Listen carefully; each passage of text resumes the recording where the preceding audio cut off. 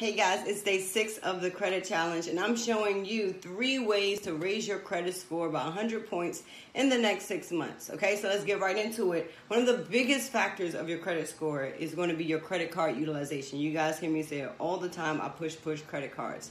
And basically what your utilization is how much of your credit limits are you actually using.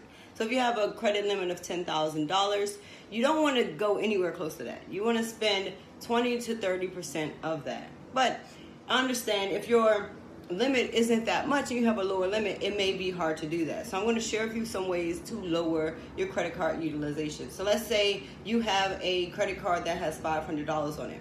You use $250 of that limit. You are now at 50%. That will tank your score. So if you have pretty decent credit, what you want to do, if you have anywhere between, I would say about 590 to 600, you should be able to qualify for a new credit card. So you would get a new credit card. So now you have 2 credit cards at $500 limits, and you continue to only carry that $250 balance.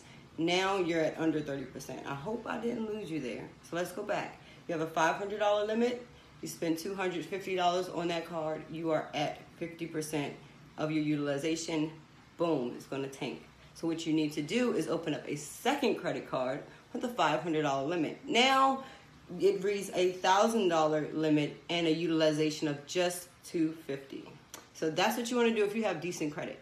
But if you don't and you can't get approved by a bank, then you want to consider a secure card. So I'm going to go into secure cards in another video because there's so much to cover about secure cards. But if you have poor credit, don't worry, because you can still get a credit card, and I'm going to show you how to do that. Subscribe to make sure you get the notifications for these videos, and check out the next video.